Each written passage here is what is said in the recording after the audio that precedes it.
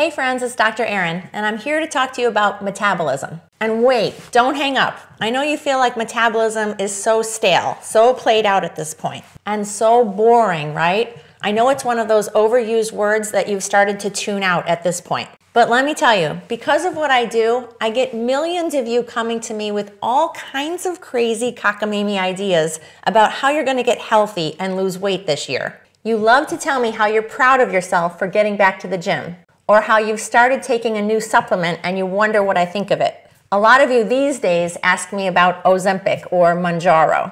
And then there's my absolute favorite, you men and women out there between 40 and 60 who are always considering hormones. And listen, all of these things might help you get ahead just a little bit. But most of the time, you're ignoring the one ginormous thing that will absolutely help you get ahead. And that is understanding your metabolism. So today we're going to focus on what exactly is metabolism and why should you care about it. And also answer the question of, is yours broken? Because here's the truth, about 90+% of us here in the US have a broken metabolism. And then lastly, of course, we're going to talk about what do you do to fix it. Okay, first let's try to understand why metabolism suddenly became such a buzzword and why everyone out there, including me, is suddenly a metabolic expert. The concept of metabolism is not new. Scientists have been studying metabolism for well over 100 years, so it's not just some term that suddenly showed up on social media. What changed about metabolism is our understanding of it. We used to think of metabolism as just some process that we're born with that's always happening inside of our body. Some mystery that scientists were always preoccupied with trying to understand. But now we know metabolism is something very different. It isn't just something that's randomly happening inside of you, but rather something you have direct influence over. So the very first thing I want you to understand about metabolism right out of the gate is this.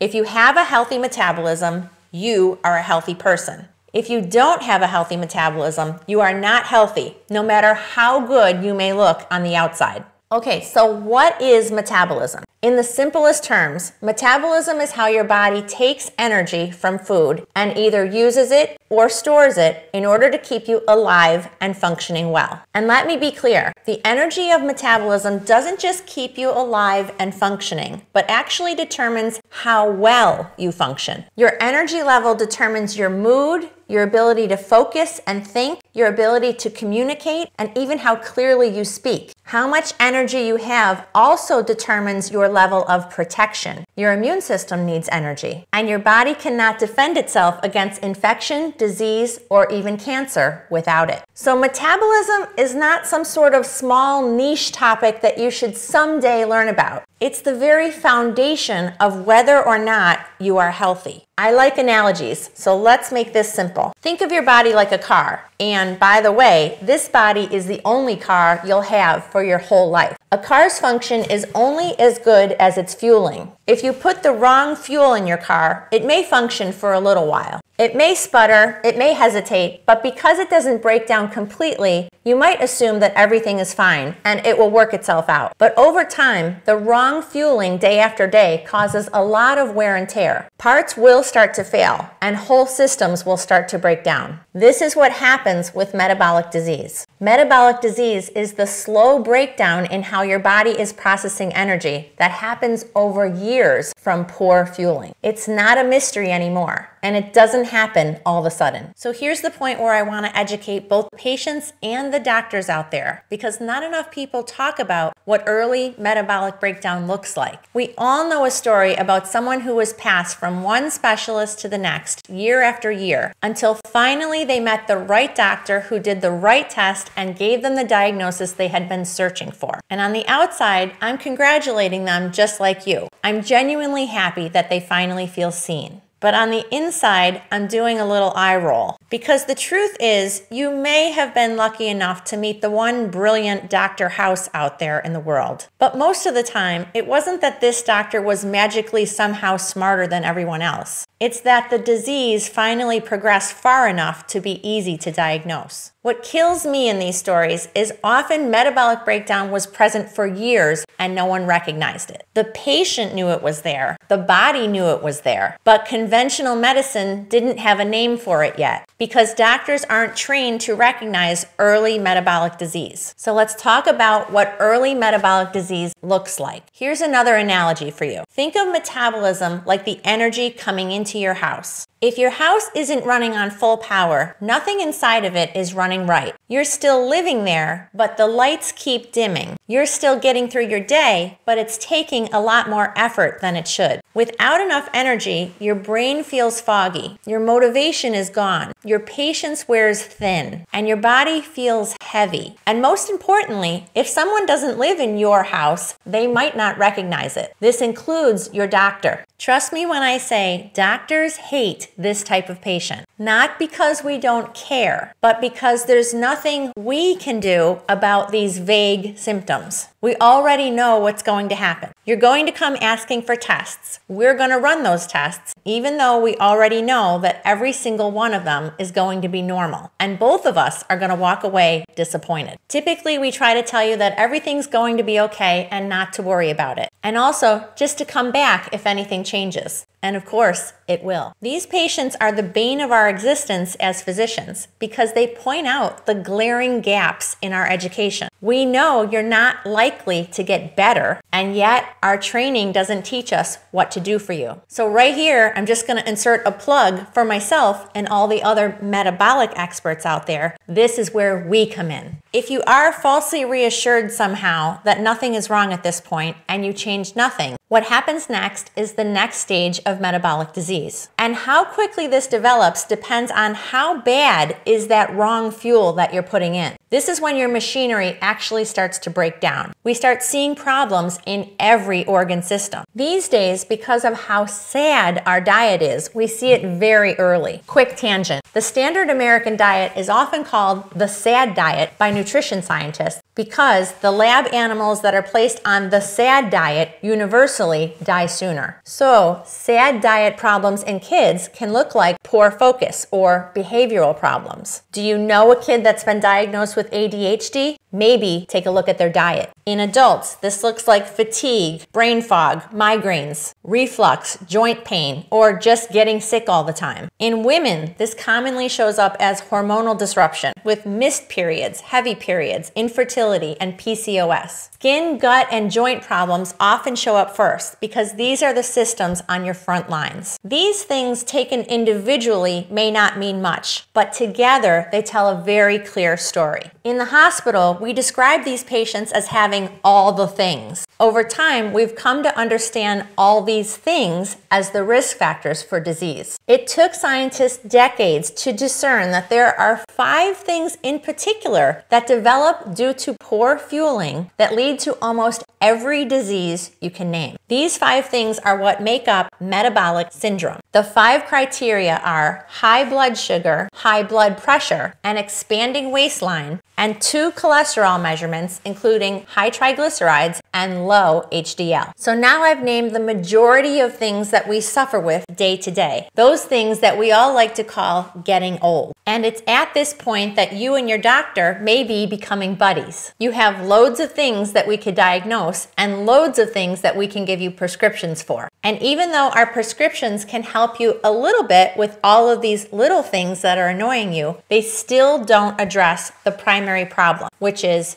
your metabolism. Okay, let's go back to our house analogy, because up until this point, your appliances or your organs were all competing for limited energy. But at some point, this energy crisis becomes so bad that your body begins to go offline. This is metabolic syndrome. Metabolic syndrome means you have a disconnect between the energy coming in and how you use it. And most often, this disconnect comes down to one hormone, insulin. Insulin is the hormone that decides whether your energy gets used or gets stored. When insulin is working properly, your house is fully powered. When insulin isn't working properly, your house is dim, even with energy coming in, but the energy is getting stored in the garage. This is why so many people with metabolic dysfunction are gaining fat and also feeling exhausted at the same time. You should know about 20 or 30% of normal weight people actually have significant metabolic disease. And that's unfortunate because it's the overweight weight problem that most people tend to address first. This is why I specialize in weight loss. It's really my backdoor way of making you healthy. Being overweight is not the only sign. That's why I've told you about all the other signs, so you could look out for them. You can have significant metabolic disease on the inside and look okay on the outside. These are the people that suddenly drop dead and shock us all because they looked fine. But if we could talk to them, they could tell us how they were not feeling fine. And you should know that metabolic syndrome hasn't always gone by that name. When we first discovered it, it was called Syndrome X. Then it was called insulin resistance. This is the name I actually like for that disease because it describes the problem. These are all the same problem, and doctors have recognized this pattern for years. But the uncomfortable truth about it is we never knew what to do about it. There were no effective treatments and therefore not much emphasis on diagnosing it early. That changed with the rise of GLP-1 drugs like Ozempic and Mounjaro. Not because metabolic disease is new, but now we have something to prescribe. So now metabolism is a hot topic. But let me be clear. Yes, these drugs help people lose the weight. And yes, weight loss improves metabolic health. But no, they didn't create a solution for something that didn't already exist. The simple solution for fixing metabolic disease is fixing your insulin. This is where diet matters. In general, we want insulin to be as low as possible, as often as possible. Insulin is a hormone that goes up every time you eat. Eating fat doesn't really raise insulin. Eating protein raises it very little. Eating carbohydrates, especially the sugary kind you find in processed food, raises it through the roof. This is why I go crazy about how much sugar you're consuming, friends. What matters most when it comes to achieving a healthy weight, being a healthy person in general, is what you eat exactly, how often you eat it, and how much sugar it contains. This is why calories in, calories out doesn't work for most people. Did you know that sugar contains hardly any calories compared to the rest of the macronutrients? That model ignores the hormones. And I'm not talking about your sex hormones. Every time we say hormones in this country, people think about estrogen, progesterone, and testosterone. These have such a minimal effect compared to the major hormones of metabolism. Number one is insulin, but also cortisol, adrenaline, and thyroid hormone. But these are all topics for another day. I'm telling you, get the insulin right and all these other hormones will play nice. You improve your metabolism by eating structured meals without snacking, by reducing sugar, especially refined sugar. That's the stuff in boxes and cans that's sitting on all the middle aisles that want to tell you how healthy they are for you. You want to be eating real food. This is how your insulin problem improves. This is how metabolic syndrome gets reversed. If you ignore the dimming of the lights going on in your home for long enough, eventually the power goes out. This is heart disease, diabetes, stroke, cancer, dementia. These are the problems we're trying to prevent. And we don't fix these problems by tearing down the house. We fix them by restoring the power. When you correct metabolism, the lights come back on. This doesn't take years. It can happen nearly overnight. I have a little program I call JumpStart Sugar Detox. I teach it every month. We do it in 5 days. And yes, I take people off their medication in just that amount of time. And the people I work with don't just lose the weight. That's so wonderful. But they also begin thinking clearly, feeling more confident, being more functional day in and day out, feeling happier, lighter, and crazy energized. The awesome thing about that, they show up better in their own lives and for their loved ones. My friends, metabolism isn't a mystery, and metabolic disease is not new. And it's not just about calories. It's about what happens to your energy when you're not fueling correctly. And the most important thing to know is this: it's fixable. Once you understand why metabolism fails, the solution becomes obvious.